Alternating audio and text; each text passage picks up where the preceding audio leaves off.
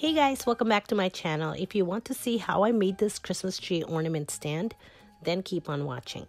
So here are the materials you will need.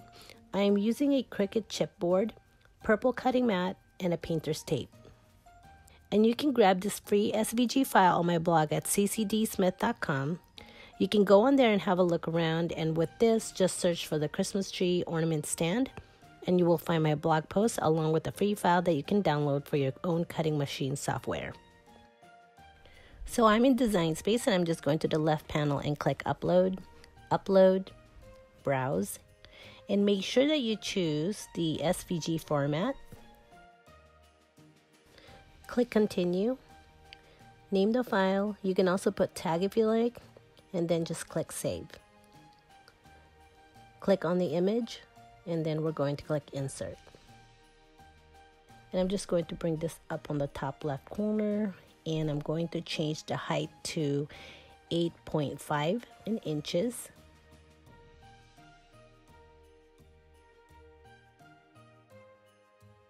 Now let's grab a shape, and I'm just using this as a reference.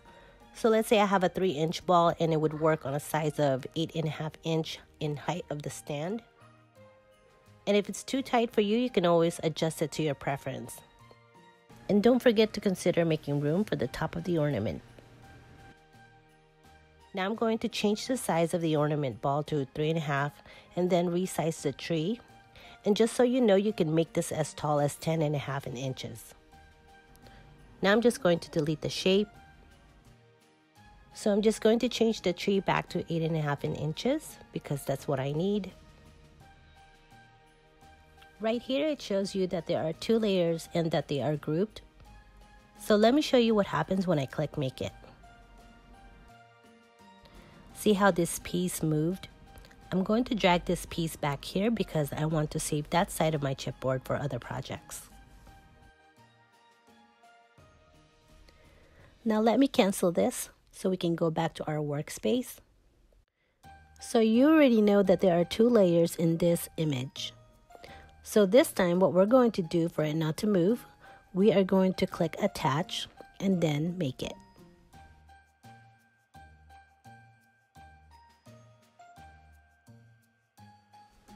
And I'm just going to move this a bit away from the side, just like this.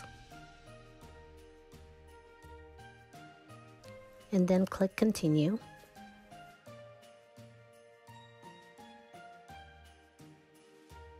Then go to Browse Materials, and I'm just going to type Chipboard, and it's the heavy chipboard right here.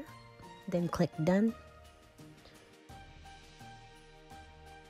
And right here, there's a message that popped up if you would like to calibrate your knife blade now, which it's recommended, so you either click yes or no. It is up to you, or if it's needed. So this message right here is just letting you know that this cut is going to take quite some time. And there's a reminder to move all the star wheels to the right to ensure that the material is no wider than 11 inch and is secured to a strong grip mat using masking tape on all 4 sides. So now let's go ahead and prepare our tools and our mat. I'm just placing the chipboard onto the mat, and I'm using a painter's tape to secure the chipboard on all 4 sides.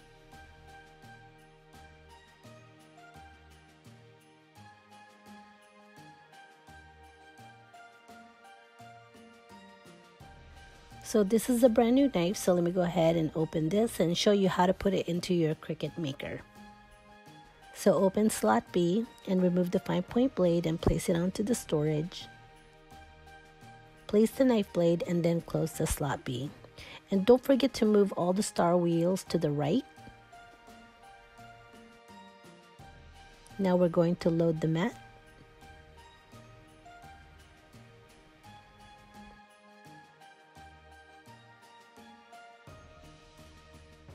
Then hit Start.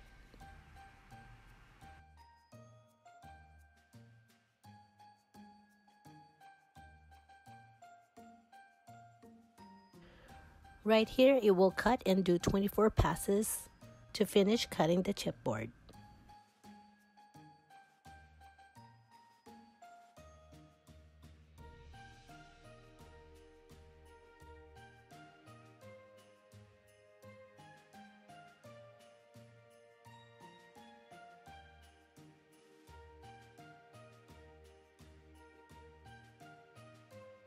Once it's done cutting, you will be prompted to check your cut, if it looks good or if you need to cut more. Unload the mat. Then we're going to remove all of the painter's tape away from the mat and chipboard.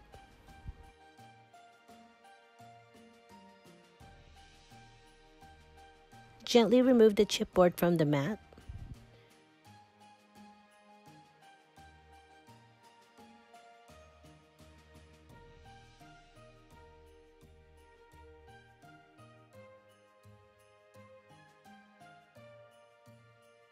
At first, it's a bit tight to put the bottom of the tree on the stand, but it will eventually fit. And if it's loose, just put some hot glue on it for more stability. Alright you guys, if you enjoyed this video, please give it a big thumbs up or leave me a comment. And don't forget to grab that free file on my blog. I will link everything under the description box in case you guys need it. Have a great day and thank you for watching. Bye guys!